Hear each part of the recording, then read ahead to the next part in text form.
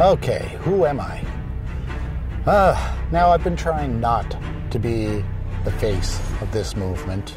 As I've told many a person, this is not so much about me, but yet it is about me because I am a citizen of Cape Breton Island. It's pretty fundamental in that context.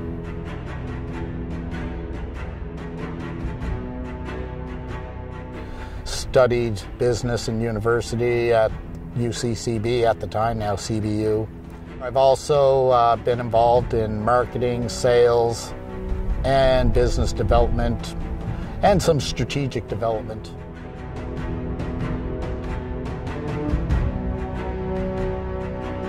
What got me interested in trying to do something for Cape Breton Island is the fact that I've lived here.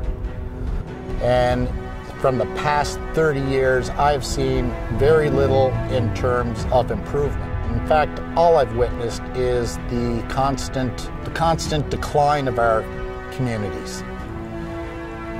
This is engineered decline. Engineered, and I mean that, people.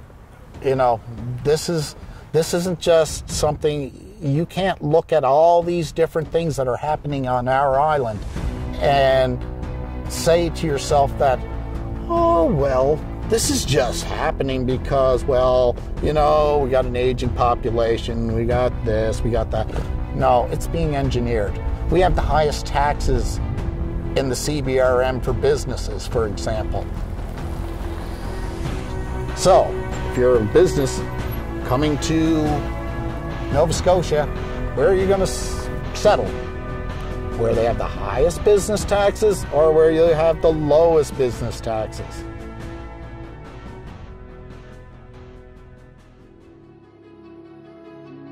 I've been reading, watching politics to a certain degree, not completely engaged until one day I was reading about what Dan Christmas said about Cape Breton should be its own province, followed up by a professor at the university he put an article in the Cape Breton Post that I read online. And what Dr. Johnson said really struck a nerve with me.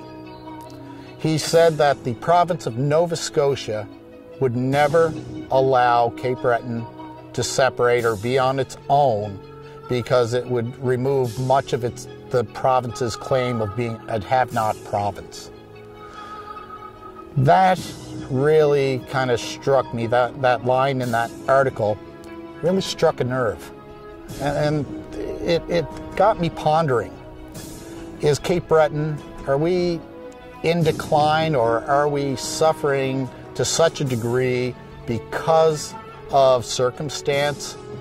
Or is it because of design? Or is it based on design? Are we purposely being kept down to essentially make sure the province gets its $1.8 billion a year?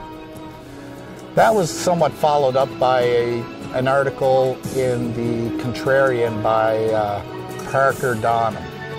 And Parker Donham said, with all the transfers and whatnot, it works out to be approximately $3.2 billion. Wow, that's a lot of reasons to essentially keep a people down. $3.2 billion.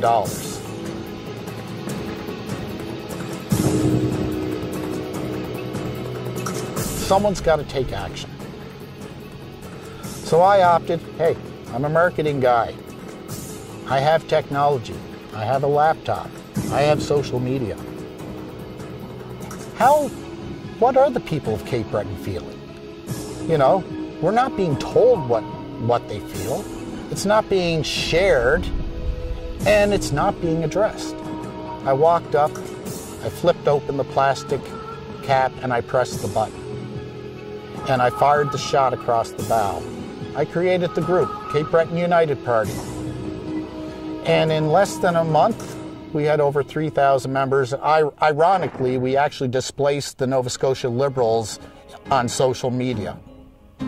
I wrote an email to every MLA. I wrote them an invitation first.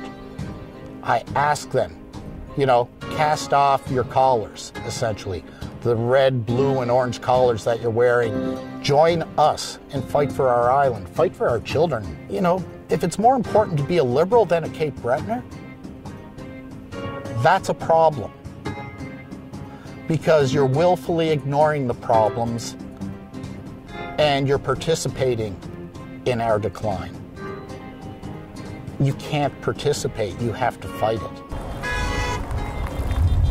With that in mind, I said, well, how do we get the right people up there, you know, who are acting with integrity and intent, that really see this island as being something that can really grow and be prosperous.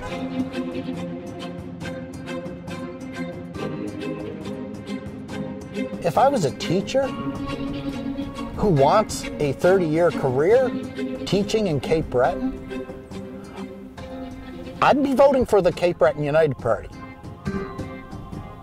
If I was a construction worker and wanting to have a career or work in Cape Breton, I'd be voting the Cape Breton United Party.